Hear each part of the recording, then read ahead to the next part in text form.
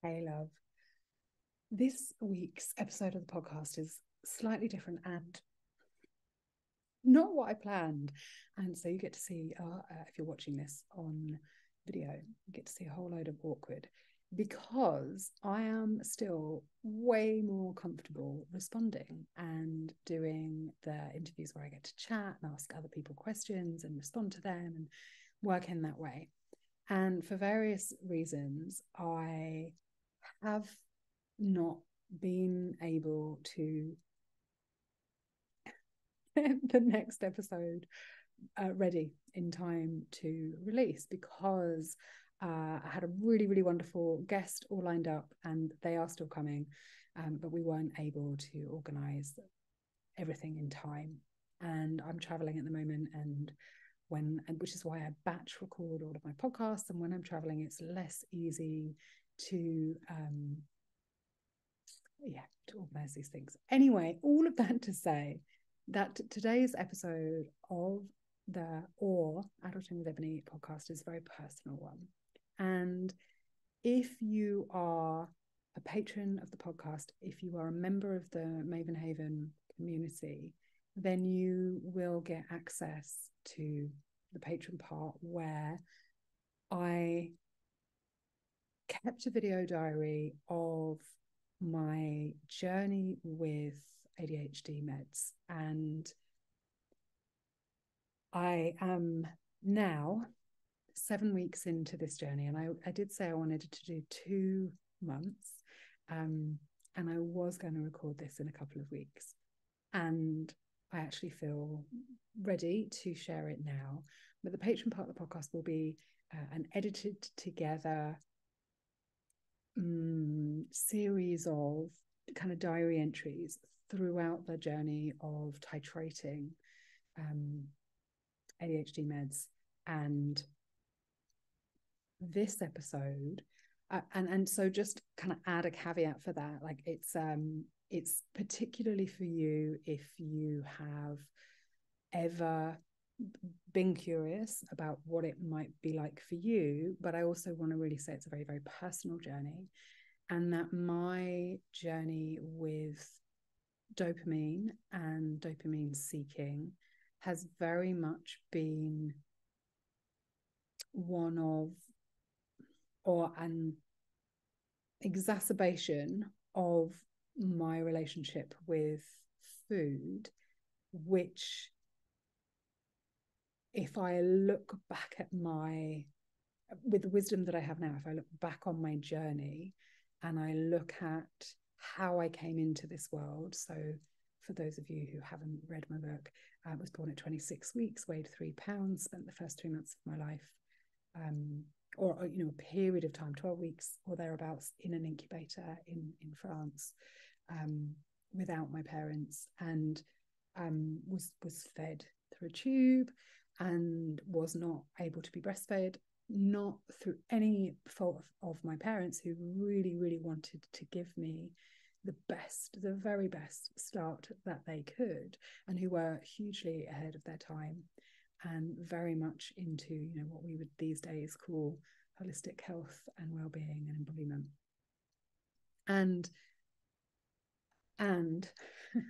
part of my journey now, as someone who has dedicated their life to embodiment, who is in numerology a soul 5, who has a lot of lessons of the corporal to learn in this lifetime, I can really see how being fed through a tube, lying down, not learning to regulate my appetite, not learning to regulate my nervous system, impacted my relationship with dopamine and with food and with intimacy and all sorts of things in such a beautiful way, right? Because the whole soul journey and soul path is absolutely beautiful. So the patron part of the podcast does come with a trigger warning about disordered eating and about drugs, particularly cocaine and also speed or amphetamines. This episode is I have kind of lovingly called medicine, the one about medicine, Maven Mastery, Self-Acceptance and Maturity. And the reason for that is that I can really see that so much of my own personal medicine, in the really shamanic sense, has been around self-acceptance, and my journey of maturity has been one of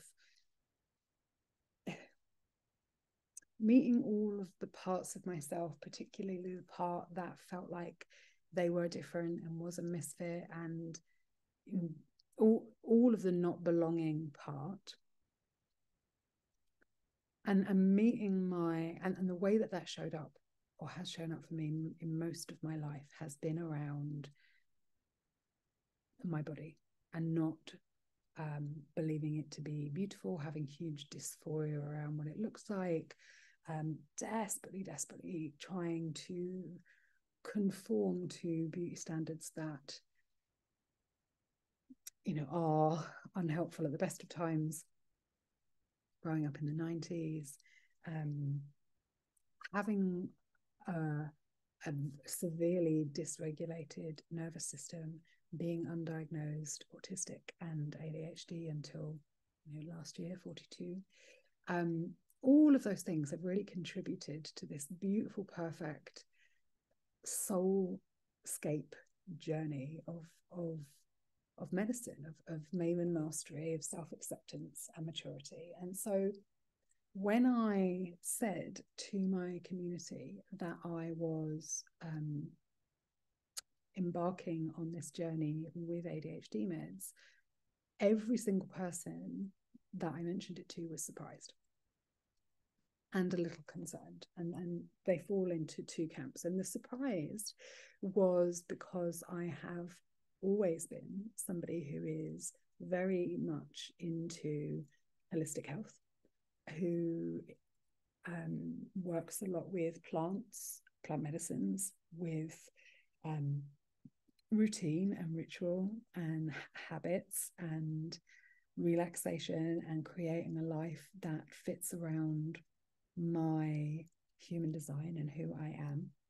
And so much of the Misfit to Maven journey, and the story from to has been about self-awareness and like learning who I am, and moving from victim to creator, and choosing to live differently, choosing to live in a way that works for me, choosing to redefine success and to create a life as unique and extraordinary as I am, that genuinely feels as good on the inside as it perhaps looks on the outside. And, you know, that is what I have been doing in my business, in my life, for myself and for my clients since 2014 officially. And as I come up to, you know, roughly 10 years since I published Misfit to Maven, the book, or definitely since I wrote it, and came up with the Misfit to Maven way, and have been working through that, I've reached this place where I am moving from, no, it's no longer about a Misfit to Maven journey, but it is about a Maven mastery journey. And instead of being like about not belonging, about not fitting in, about not being the same as, and comparing myself to others, this part of my journey, particularly since the end of my last company, since the kind of tower card moment that led to the end of really, really important friendships, the last couple of years have been about the next kind of level of that, of if I am no longer a misfit, if I have a certain standard and level of self-acceptance and universal love for myself, what then? Like, if I am no longer available for or here to tolerate othering myself, if I am able to fully shine in my own life, what's next? And there have been lots of uncomfortable, inconvenient decisions that I have made along the way, moving countries, changing the structure of my business, unfollowing people, working with my human design, working with my gene keys, understanding my sun, which is gate 56, which at the one end is distraction, in the middle is enrichment, and at the top is intoxication, and really like noticing where things enrich me and where they are intoxicating and where they are a distraction, and finding my way with all of that and allowing myself to move into this new chapter and part of my life. And I just had my 43rd birthday in July, and just before that, on the 26th of June, I had my midlife crisis, or my Uranus conjunction, which for me and for anyone born in the same year as me, we have a really interesting thing happening this year where Uranus is retrograde, and so it's not going to return just once. I get 3 returns over the next 18 months, and there's something in that, right, of like, what I am sharing with you today, as you can tell by my fidgeting and my discomfort in my own body, like two things are happening here. Like, one, when I am asking the questions, I'm much more comfortable, right? And I'm really good at being vulnerable and creating intimacy in a space where the spotlight is not on me as the person who is telling unfinished private secret, I don't know, truths. A lot of people think of me as someone who is very, very open and who shares a lot. And the truth is, I am very open. And if you ask me anything directly, I will always tell you the truth. It may very well be the autism, but I will always tell you the truth. I am far too honest, far too blunt sometimes. But when the tables are turned and we're looking at my own personal journey, there's a level of vulnerability and self-consciousness that makes it difficult for me. I'm a regular human being, and so I simultaneously, as I'm sharing this message with you, am the most uncomfortable and kind of uneasy and unsure of myself that I have ever been. And at the same time, there is a level of self-acceptance and maturity that means that's okay. That I have taken the armor that I used to wear, the fierceness that I used to wear, the confidence that I used to wear, like all of these layers of defense, of protection, of security off. And as I have taken them all off, I've found myself meeting my own shadows. I found myself meeting my most pure self. And she's sweet and loving and genuine and wants the best for herself and for everyone else. And as I meet this version of me, as I meet the open, the pure, undefensive or undefensed version of myself, and as I step into becoming an elder or looking to accept my own wisdom and take a place as a wisdom keeper and a guardian for truth and for self-actualization and for self-acceptance and for the initiations into maturity and for adulting and for remembering what a glorious fucking adventure this life gets to be, that your soul, that our souls, that my soul signed up for in this human body at this day, in this day and age, at this time, all of that stuff. Like it is very, very exciting. And I am ready to lean into more. And whereas before, a lot of the more that I wanted came from a place of proving that I am a valuable, useful human being, right? That came through the lens of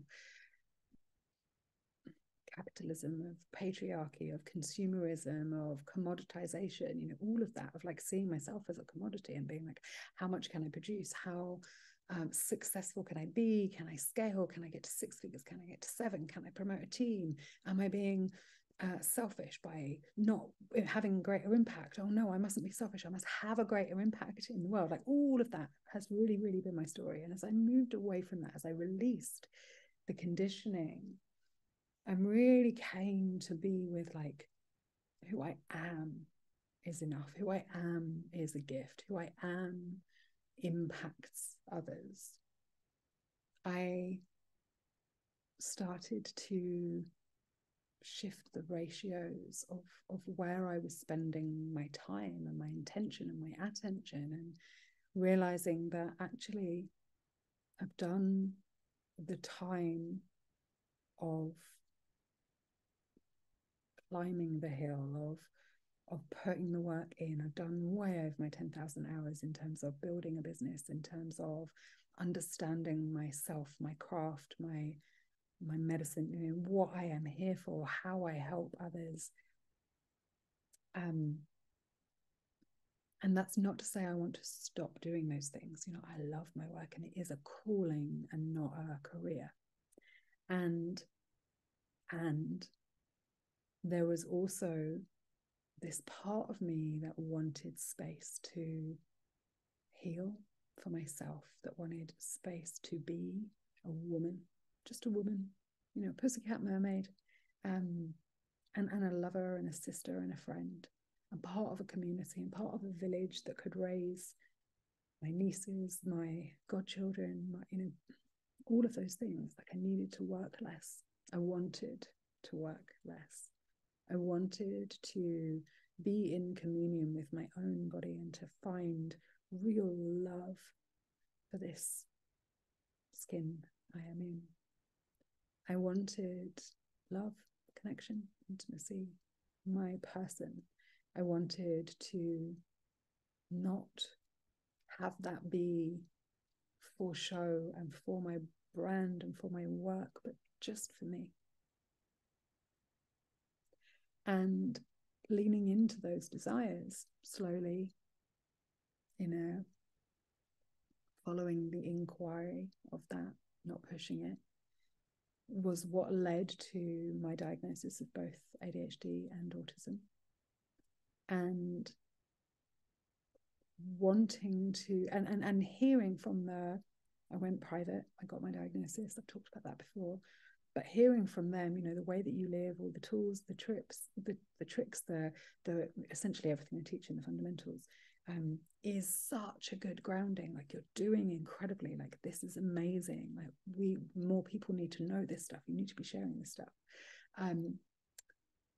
Beyond that, there was also a kind of, and what else? Like how might my life have been different if I'd known about this earlier?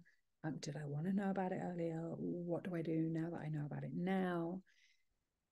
And I am really happy that I only found out now. Like my whole journey has been my whole journey and has led me to the wisdom that I have. There's no way I would have the appreciation for my body, for my health, for my vitality, for my life, if I hadn't had the disregard, disconnect, disgust for it. It's the contrast that has created this for me. And wanting to increase my income and increase my business again after a period of really bringing it down, and wanting to increase the attention and intention that I was giving my body in terms of movement and air and swimming and relaxation and body work and, you know, all of those good things, and wanting to keep the spaciousness to create art and to be in nature and to be alone and to I'm a 5'2" in human design, so really to have that time to hermit, and then wanting to be a good sister and a good friend and all of those things, a good aunt. By good I mean involved, engaged, present, and wanting to be a lover and a partner to my person. What I found was I just didn't have the capacity, and that I would get to about 3:30 and be completely exhausted, and or I would have periods of being able to travel and really show up and really being in my 5 and really, you know, being the messenger, being the heretic, being out there, and then I would retreat into this 2 and just be incapable of anything for a little while. And I don't mind that. Like, I love my own company and I love being alone, but I also still wanted to admit, like, I didn't want to disconnect completely. I wanted to still be a present lover. I wanted to be present for myself, for my health. And I was just finding that I couldn't fit it all in. And I am going to go there. And at the end of last year, I had also kind of reached this place with my body where I was like, listen, I'm willing to do whatever it takes to meet you in relationship, to be there for you, to support you, to have the health that I want. At 40, I had the whole kind of everything done. You know, how healthy am I? What's going on the inside? What are my bloods? What are my thyroid? What is my liver? Like, all of these, what's going on with me? And I found that I had super high blood pressure, and I hadn't. My whole life it had been low, and I found that I had high blood pressure, and non-alcoholic fatty liver from I was going to say from being overweight, but actually there are people in my family who are not overweight at all who also have it. So it's kind of a hereditary thing, right, of non-alcoholic fatty liver. And it hadn't reached disease, but it was, they were flagging it. The doctors were flagging it. And so there was this real thing of like, okay, I'm going to do whatever it takes. And I was in the same way as I have my whole life, really, really eating less, exercising more, and if only it was as simple as that, right? And I just wasn't getting the results that I wanted, or a significant impact in any way. And I was ready to have a gastric sleeve operation, and I began putting the money, doing all of the research, doing my due diligence, speaking to some friends who had had it done, and putting the money away to do that. And that kind of journey started last October. And by December, I was ready. I had made my decision. I was going to go ahead in January. And I had been continuing my communion with plants, with Gaia, with soul, source, spirit. And I had this call from the mycelium network that I talked a little bit around in season 6, episode 1, in the patron part of the podcast with Emma Smallbone.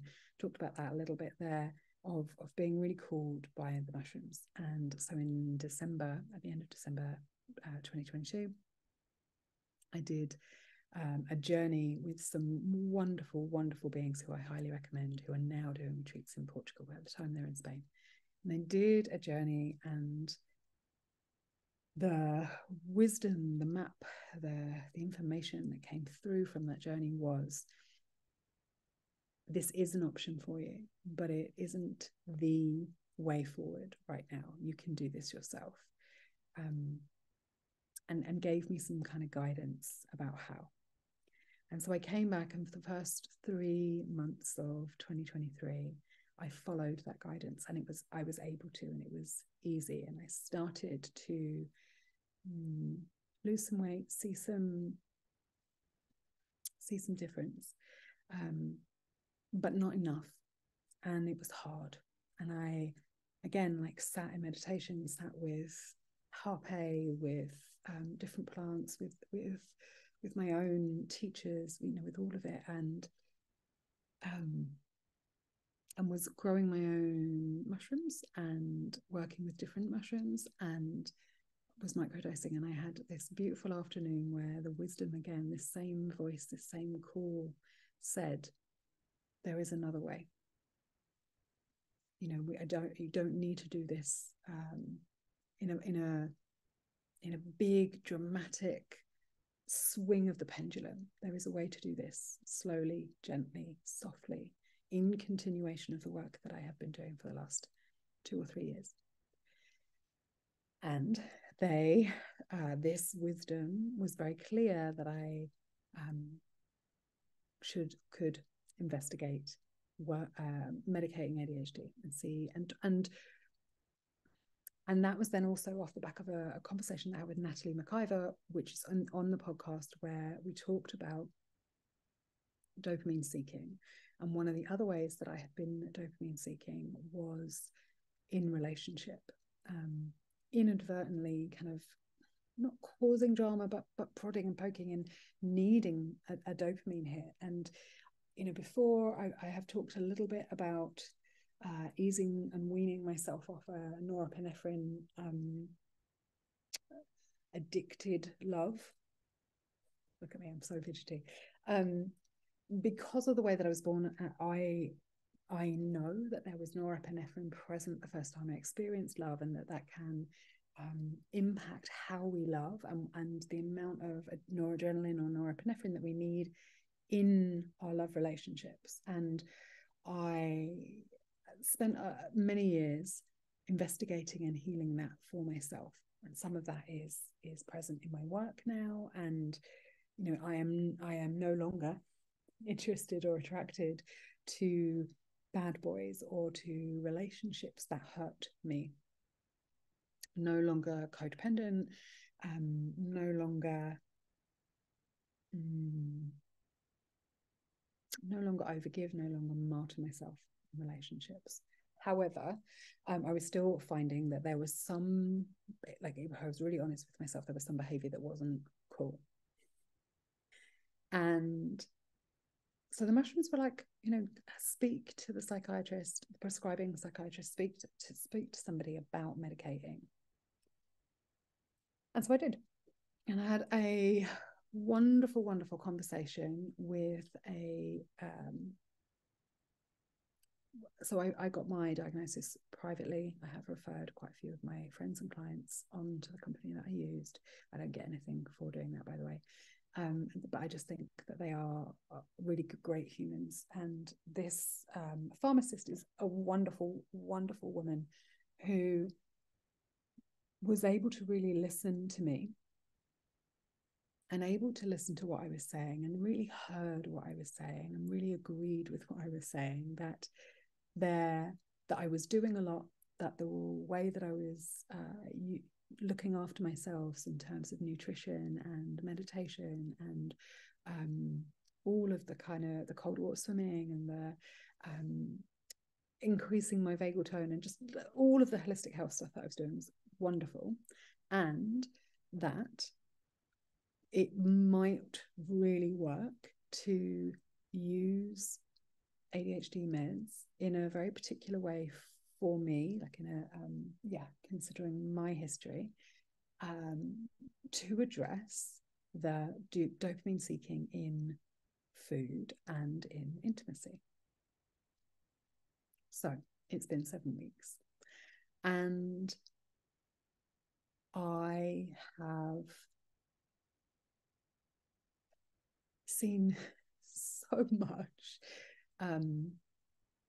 I have really, really had to meet myself at another level. I have re-met a lot of old shame and loved it hard, and watched it evaporate and alchemize.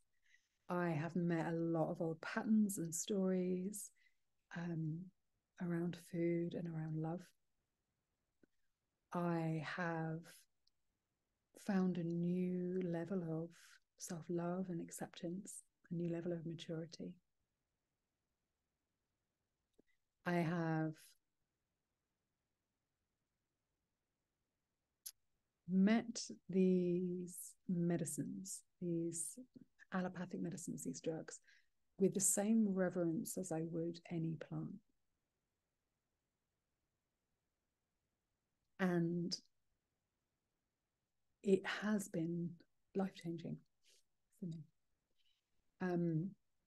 For the first time in my life, and as a woman who has spent a lot of time really working on embodiment, I can feel, when I go for acupuncture, I can feel, without knowing the meridian system, without knowing all of the information on purpose, because I like to be able to tune into the magic, I can tell what is happening in my body and what they have worked on, and then say, did you do this, this, and this? And they will say, yes, that's what I did. And when they have any kind of body work, whoever I work with, are always really, really surprised by the level of embodiment, and I'm not surprised, but kind of acknowledge the relationship that I have with my body. And there has been like one bit of my tummy I just have not been able to reach with that same level of connection. And the ADHD meds for me have helped me distinguish, first of all, between thirst and hunger, and helped me access parts of my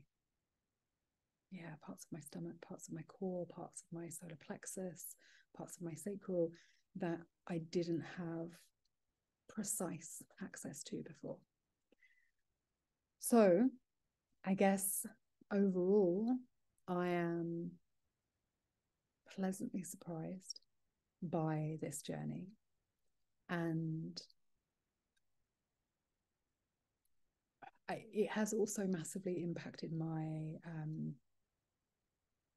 my cycle, like the part of my cycle where I was and have experienced PMDD symptoms for as long as I can remember, because I have tracked, because I have understood my cycle, because I have done all of this embodiment work, all of those things. This has been another layer which has really eased the symptoms for me. And one of the reasons that I wanted to do that is that as I move through the latter half of my 40s towards perimenopause and then menopause, I wanted to give myself the best shot, really, in terms of leveling out the dopamine, because it's just another layer of hormonal complexity, right? And so I guess I want to end this main episode by saying the journey with medication or medicating ADHD for me has not been one of take a pill, hope it goes away, or not look at what's going on underneath.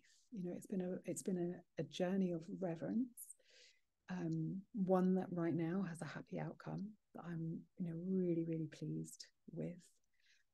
In terms of the weight, I actually, because I'm traveling, I haven't weighed myself. I did buy some smaller jeans today. I am still much, much larger than I want to be, than I've ever been, all of those things. But my blood pressure very, very quickly came down into the healthy range and has remained there. And that is massive for me. The body fat is decreasing. My ability to exercise and enjoy it throughout my whole cycle has increased. And I guess the main thing that I want to share is that if I had not done the embodiment work, the empowerment work, the self-actualization work, the honest truth work, the meeting my edges work, this would have been a lot harder in many ways. And I don't think it would have been necessarily as powerful or as life-changing. Now I cannot compare it. And I'm not sure whether I advocate one way or the other. Like, I don't know whether I want to say, yes, go and try ADHD meds, or I want to say no, or have some caution, because ultimately what I really want, in the same way as I say this across all of my work, is I want for you to tune into your body and make that decision for yourself, because nobody knows your body like you do. Nobody knows the exact right answers to the exact right questions that for you than you, right? Like, you have this information within yourself. If you want to learn how to meet it, how to recognize it, how to see it, how to listen, how to ask, please come and work with me. I'm really, really into getting you your value filter, helping you find your compass, understanding the map, getting the fundamentals as this really solid foundation on which to build the rest of your life. If you are looking to be more resourced and have a deeper level of intimacy in your life, then I highly, highly recommend coming and working with me in some capacity, because that is what I have been working on my whole life. And this kind of piece around Maven mastery, self-acceptance, maturity, and medicine isn't as simple as taking the ADHD meds and it all being better. You know, yes, my executive function is better. Yes, I have more focus. Yes, I can go off on a tangent and then come back to what I was talking about before. Yes, I don't cause drama in my relationships in the same way, or if I do it on like it's conscious. You know, there's all sorts of things, and I think all of that is possible because of the consciousness and because of the other work and because of the radical honesty and you know, all of those other pieces. So I think that's where I'm going to leave it today. I also absolutely recommend the patron part of the podcast. In it, there is a lot more around my journey, like a real we're going to piece together my kind of video diaries of what it was like, and you can hear me wired and high. You can hear me like really in some of the shamey stuff around like what was happening for me, and it does come with a trigger warning around disordered eating and drugs. But I highly recommend the patron part of the podcast in terms of supporting artists and creators that you love. If you like listening to me, if you value my honesty, my presence, the way I show up, then supporting the patron part of the podcast is a really, really great way to do that. And it's £5 a month.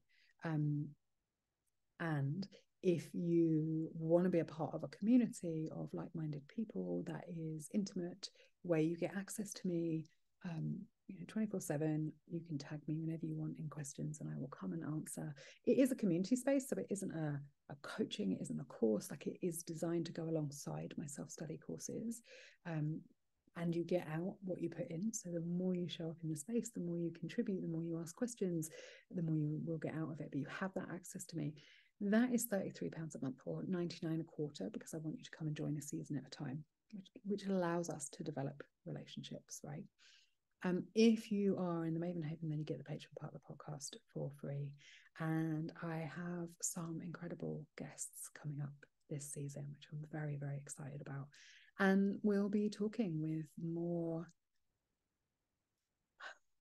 rawness, realness, vulnerability around the stuff that actually matters to me, around living in awe of life and adulting, what that really truly means to be an initiate of maturity and self-actualization. So for now, thank you for listening. If you have any questions about this episode, if you want to talk to me further about it, if you want any recommendations, if I can give them, I will. Please come and find me on Instagram at Ebony Alchemy and slide into my DMs. And obviously, if you're in the community, ask me directly inside the Maven Haven and I will respond. For now, I'm sending you loads of love. I hope this has been helpful. I would love your feedback, and I will see you in a couple of weeks. Bye.